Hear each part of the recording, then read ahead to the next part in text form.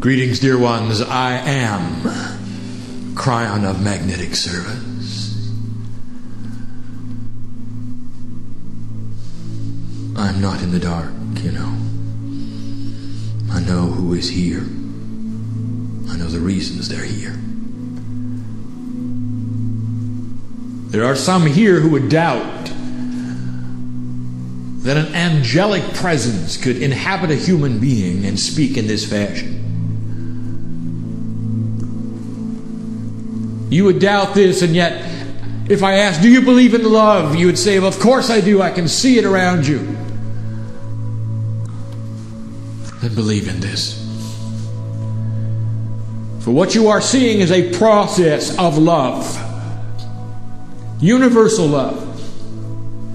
Part of a system that is love transcending. Even the quantum hologram responds in each of you when Kryon comes in. There is a relationship issue that has been described and shown on the screen by the teacher Peggy. Profound it is. Now I asked you to put it between us. Do you think we have a relationship? Is it important to you? Well, now let me give you the rest of the story. You think for a moment that you have come here to hear something odd, perhaps, this channeling on the stage, perhaps. But I will tell you, if you would open your heart just a little bit to the teachings that you've been given even to this day and see the strings attached, you're going to remember me. Because I said goodbye to you from the other side of the veil right before you leaned into the wind of birth and came into this planet. That was me. I was the last energy you saw.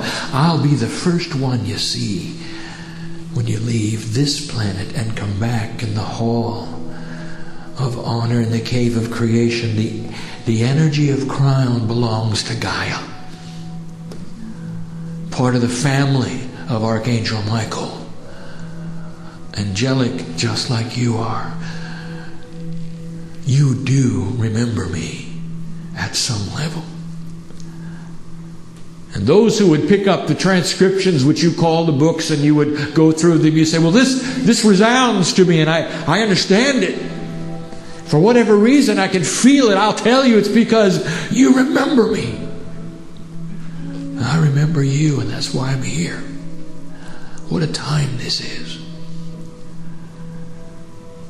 There was a time on this planet where this could not be accomplished. The idea that a human being could meld with spirit in front of others, and they would accept it. And you didn't have to do it in closed doors because of the persecution of those who didn't believe in such a thing. There are those who would still say this is a work of what they call the devil. The mythology of the dark side, they say. And that's what will keep them away from the love of God. Little do they know that the God they worship is huge, much larger than they've been told. And here you are, and I say to you, remember me. In the darkest of the darkest times, I'll tell you, there is a door you can push on, and the energy of this angel will come pouring in. Along with all the helpers and along with all the energies that you've been promised.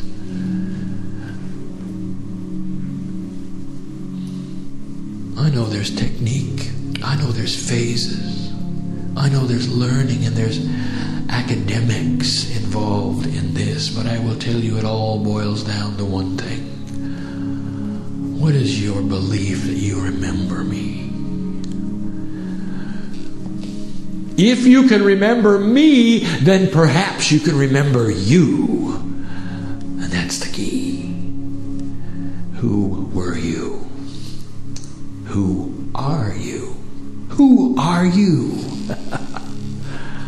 The teacher Peggy says so often. Can you remember the qualities of Kryon being in you? Perhaps that's a stretch, but I will tell you that's the way it was. For Kryon is a group entity, just like you. Part of the cosmic intelligence of all things, just like you. And when you start to remember, and you start to put these strings together, you're going to remember who you are. And that, my friends, is when mastery is available. As my partner said today, there's even a layer of DNA that helps you to remember.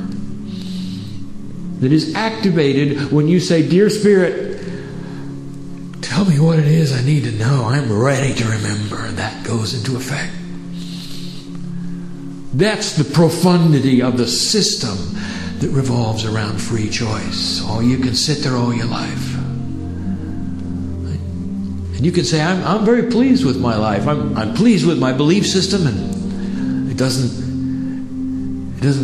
do what you folks believe, but it's okay for me, you might say. And I'll tell you that the angelic realm just sits there on your shoulder, loves you anyway. It doesn't matter how far you go. If you've acknowledged the Creator, and that's all you can do, the angelic realm is there and loves you just as much. But there's so much more life enhancement. Oh, let me remind you. I want to go back with you for a moment. The grand system has a series of energetic phases on this planet that are greater than 1,000 years each. And one of them is coming to a close, and another one opening on 2012. The ancients, in their observatories of the sun and the moon, knew it. And it is not taught correctly, but it will be. If you would dig into the Mayan phases of energy, you will find this oscillation of Gaia. An actual vibratory shift of thousands of years where it sets a stage for the potentials of humanity. And we've told you this before. 2012 is the end of a very long phase, over 1,000 years, moving into what the Mayans and the Aztecs and the Toltecs say were the new sun. The new sun. A time of promise and hope where Gaia begins to vibrate in a whole different way and responds to the humans on the planet now. Think for a moment of what 1987 brought you in the harmonic convergence. You were headed for the Armageddon that has not and will not take place. The end of humanity, your choice, free choice, and that was the energy of the moment. But you circumvented it. You went beyond it. You changed it. And we celebrate that change all the time. We celebrate it in the 11:11. And here's an esoteric question. Dear Kryon, if the Armageddon had taken place, if the end of the world had taken place, if humanity ceased to have existed, what would happen in 2012? And I will tell you, the time clock of Gaia is the time clock of Gaia. And the very energies that were seen to have existed would still happen. There'd be a whole lot of happy plants and no humans. Animals would start again. The experiment would continue. But that's not the way of it, is it? No. Instead, you will be treated, indeed, to a marker which starts the whole thing. Gradually, the crystalline grid will vibrate higher, because it is affected by those who walk upon this planet of enlightenment. Oh, there is so much to tell you about this. But here's the big one. All those alive right now know of their quest. We have old souls in the room. Do you feel the Lemurian energies, do you? I know you do. That's who's here. Oh, you may deny they ever existed. And there are those here who will. How does it feel to be one of them? Not me, Kryon, I'm not. Oh, yeah. You go inside. You'll remember. Old souls you are. With an awakened interdimensional sense that is going to change this planet. That's why you came. That's why you're in this room. Listening to the weird guy. Because you know, don't you? Doesn't matter what age you are either. I know who's here. I know some of you are lamenting when you look in the mirror and you say, why me? Why do I look like this? Why am I this way? Why am I this age?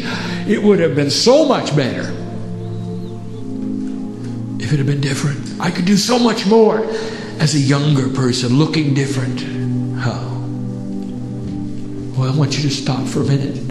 I just want you to stop for a minute. I want to tell you about 10,000 angels who are loving you right now exactly the way you are, in the right place at the right time. There's a reason for this. You can work the way you are, the age you are, the way you look. This planet needs you this way because you can still send the light. Send it to the forgotten continent, Africa. They need you right now. Right now. Send it to Palestine, which is the large area we say that you have renamed Lebanon and Israel. Parts of Jordan and Egypt. That's what you can do. Because you're a lighthouse. And we need your wisdom. We may even need your size. Listen to me. There's a reason for everything. You are known by God and loved the way you are.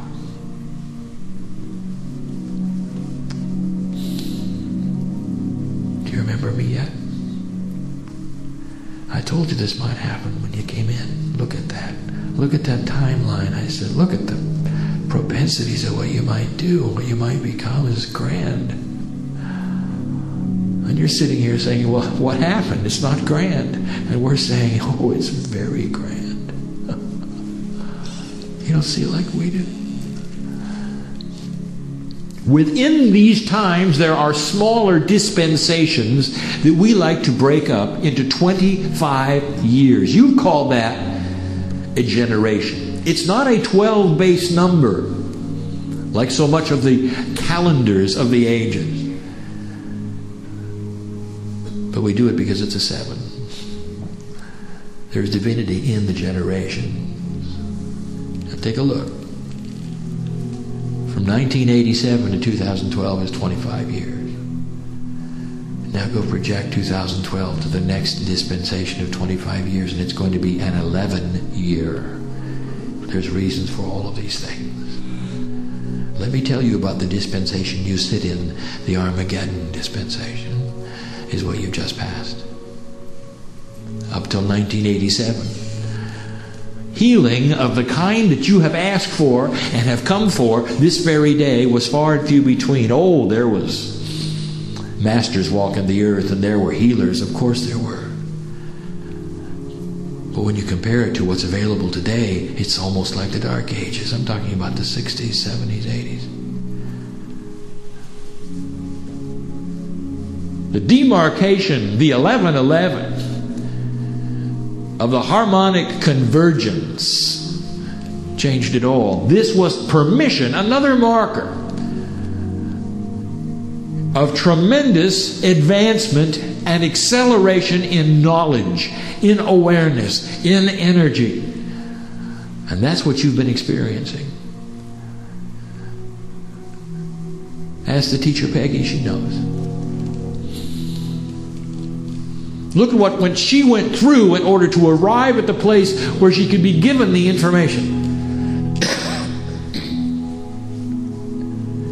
And when she had gone through her purification, was ready to settle down and see the strings, that's when they started coming to her.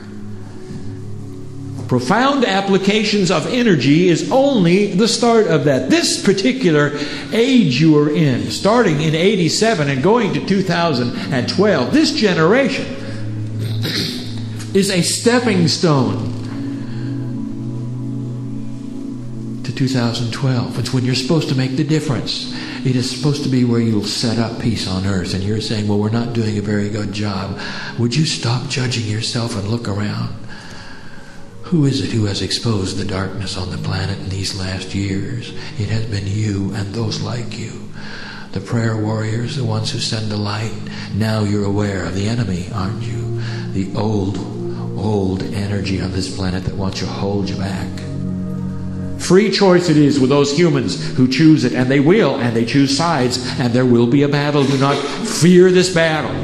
It is one you were born for. Lighthouse, when the battle begins, the lighthouse is the one who says, it's here. I strike the light. The lighthouse is the one that says, I'm built for storms. Here it is. Let's go to work.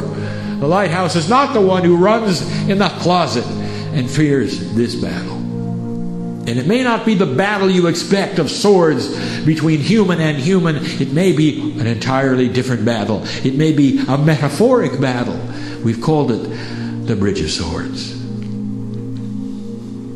Since 1989, when we came in and began this channeling, we've spoken of the battle and the bridge, and here it is, and you're sitting in it. You're part of it.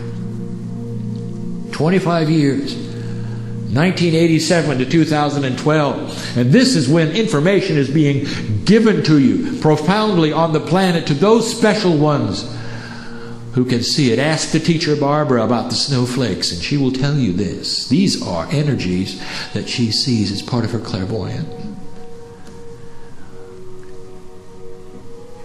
Difficult to explain truly what they are. Interdimensional energies, part of which and part of whom are yours and Gaia's.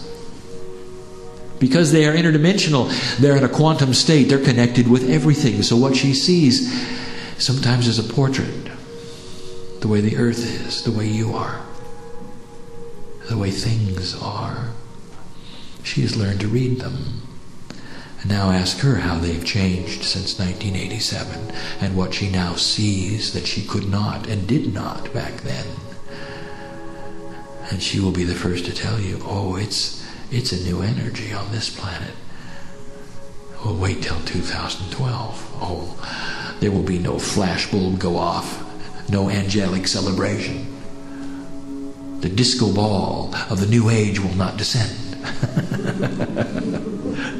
A marker. God is slow, but you knew that, didn't you? That's why you're here. And it's changed the way healing works. And some of you know what I speak.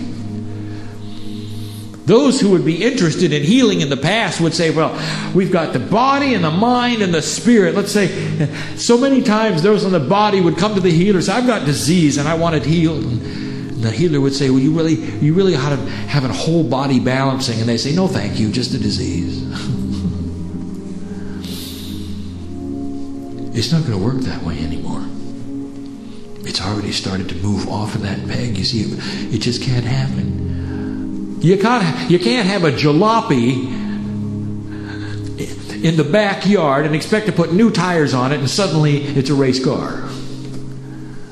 And that's the way we are seeing this. It's a whole body experience. It goes with the territory. And as Earth begins to vibrate higher, all the things around it, all the systems that have been inactive that start to activate will create something different than you expect. Different in that healing will not be the same. There are those who say, well, I want a lot of energy. Please give me, I want to go to the healer and get a lot of energy.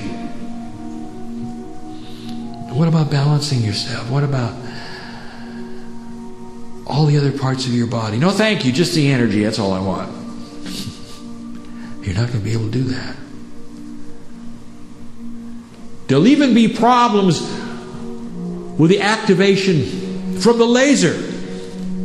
The products that you see in the corner, they won't be the same for all. And let me give you something now that I've told you is coming. It's coming and it's here. And I will tell you this, that those who marry themselves with the concept of taking certain kinds of supplements that have been laser enhanced will benefit from their consciousness and their belief in it as much as the product itself. What I'm telling you is this: two human beings side by side taking the same supplements from the same source that has been given to Yah-E. One will work and one will not, depending upon their consciousness and their approach to it. And there you have it. We've told you before. I won't understand it. Why does it work for you and doesn't work for me? They'll see profound results, sometimes even life-saving results, to those who understand and believe in it and have a little training in what it's supposed to be doing. And they see a little bit of the spark of the divine as they remember.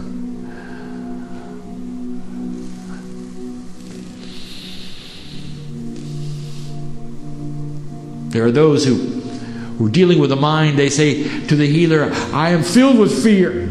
I've gone to the psychologist. I'm filled with fear. If only I could get out of fear, I'll be happy. And the healer would say, well, let's take care of everything. Let's start a process where you're going to learn about yourself and take care of everything. And they say, no, thank you, just the fear. I'll be okay. It's not going to work that way. They'll be the same ones that say, I'm angry all the time. I can't control it. Things make me mad, they say. If I could just get rid of that, healer. Can you do something about the anger? You got a pill for that, doctor. Just the anger, nothing else. I'll be fine, you know. That kind of compartmentalization does not work anymore. Why do you think there are so many phases of the training of the teacher begging? It is complex. It is magnificent. And it's a whole body experience. There are those who will come to you and say, I'm so tired of the duality. I don't know what to do. There's so much darkness on earth. I have so much trouble watching the news. That depresses me.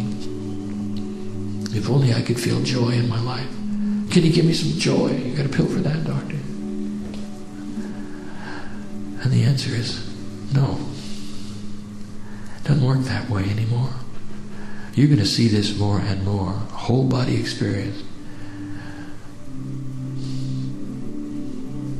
Those who want spiritual work, some will come and say, I want to increase the godliness in me. Some will say, I want more awareness. Can you give me more awareness? If I was more aware, they said, then everything would fall into place. Really? Awareness without balance? I don't think that's balanced at all. And neither will you, if you had it. That person who asked for no fear, you know what would happen if you were able to give them no fear? A fearless human being. You might have a raging monster on your hands.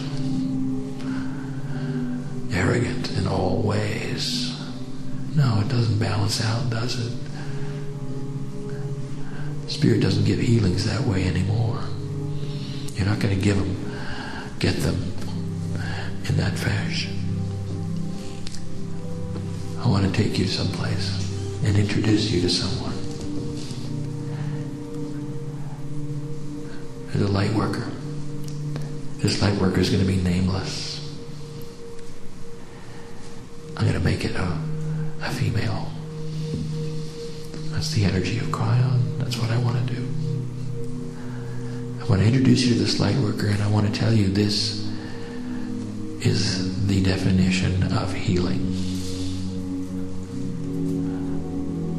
First of all, as you approach her, you feel good. One human to another, you feel good. You don't know why, but you feel good. And you've met her yet, and you've already made up your mind, this is a good person, I like this person, I can hardly wait to meet this person. She radiates the love of God. This is important. She's not evangelistic. She may not even seem spiritual. She doesn't wear religion on her sleeve. She's sweet. She reminds you of something you can't really put your finger on. You don't know what it is. Is it mother? Is it... what is it?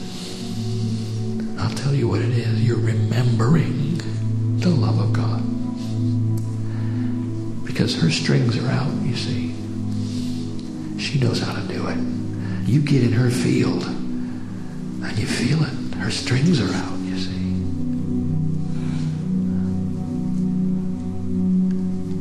The light worker is balanced. She's balanced.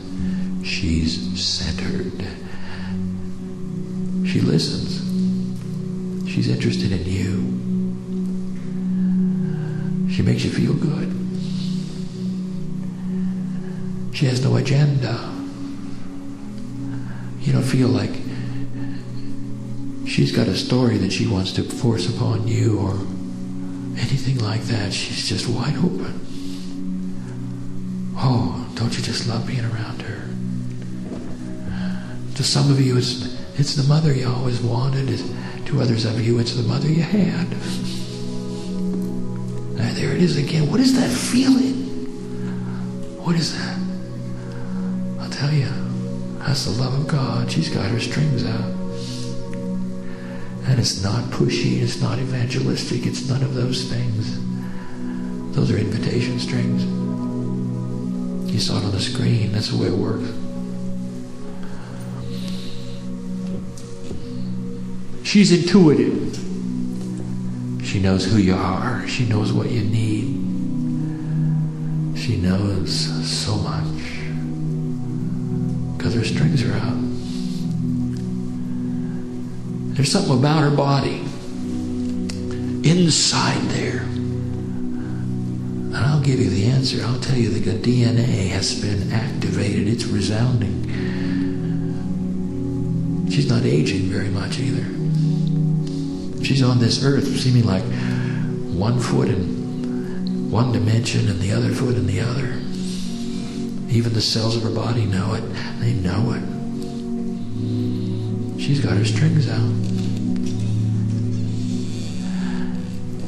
Intuitive. She knows where to send the light. And you might say, well, how could any human being know that much? Where to send the light? There's so much going on. She knows them by name, who to send, where to... And I'll tell you this. No, she understands something we're going to talk about a little more at some day.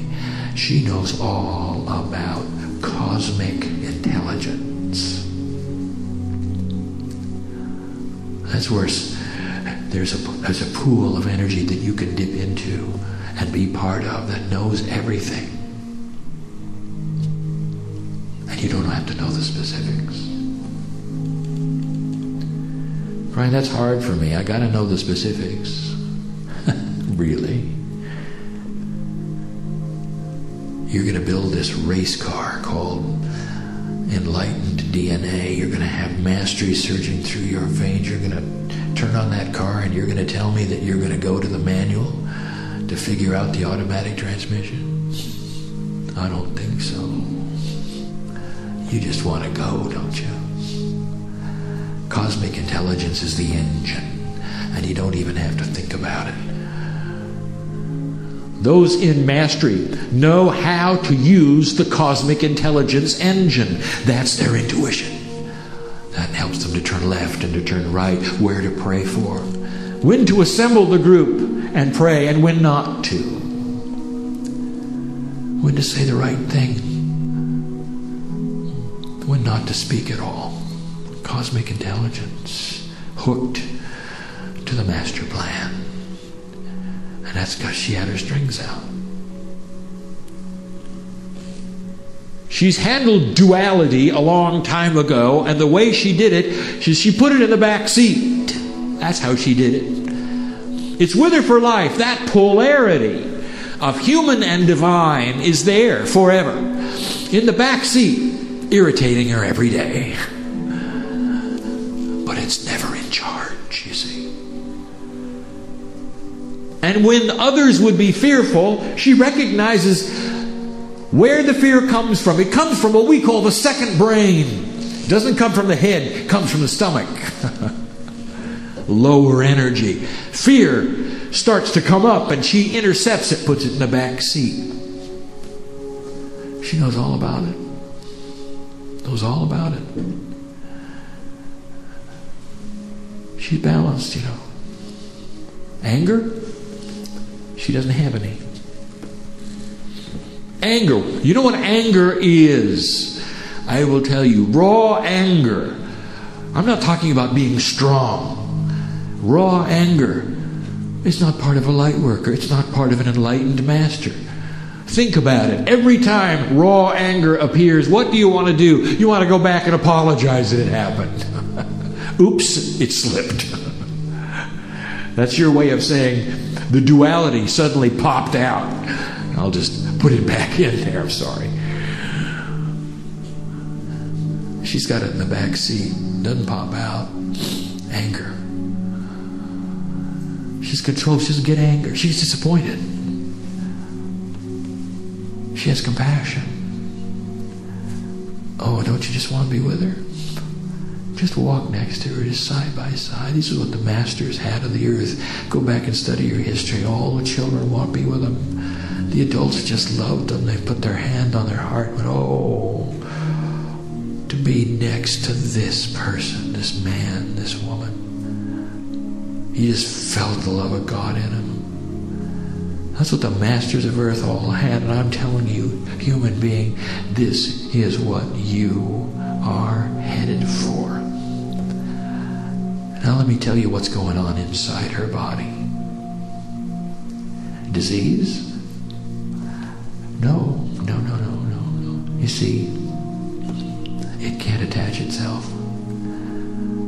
Because it's not part of her program. She's got her strings out. She talks to her cellular structure. It's not in the dark. It listens to the boss. She's the boss. How many of you have talked to your cells lately? Do you realize that all the enlightened DNA is in your toe, in your elbow, it's in your arm, it's in your brain.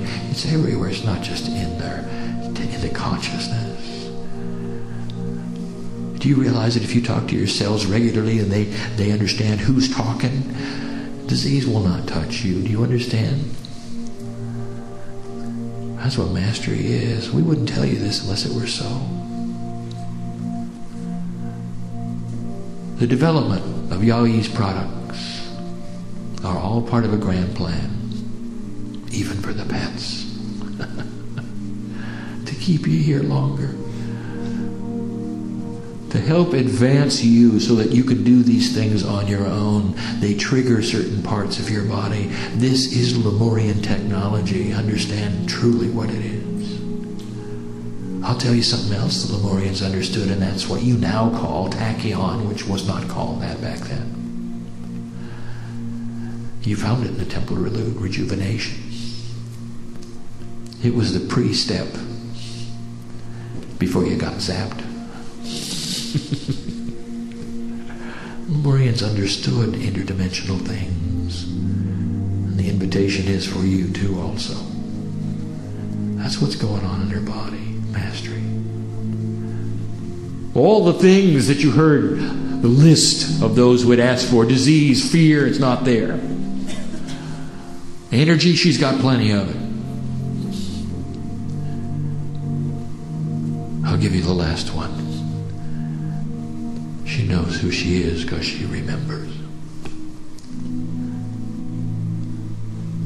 Someone would say, well, tell me more about this person. Does she have a mate? Does she have a partner? I'll tell you, this one, no, she does not. And you might say, well, that's sad, and I want to tell you about her. Let me tell you about her. Because she remembers who she is, and she says to herself every day when she looks at her, I am sufficient. It is well with my soul. If alone is the way I'll do my work best, then that is the way I'll do my work. Thanks be to God, I am who I am. She has the love of God in her life, and she is not alone. And she is not lonely either. Oh, she enjoys those humans who come over and enrich her life. The intimacy that might be enjoyed, the relationships. But at the end of the day, when she goes home alone, she says, every time she walks into that place, she says, I am that I am. And I need only what I have. She's giving permission and free choice for anything to take place, but she is not lonely, and she's not desperate, and she's not despondent because she remembers. That's what happens when you fall in love with the human race. Who are you? That's our message. That's all we got.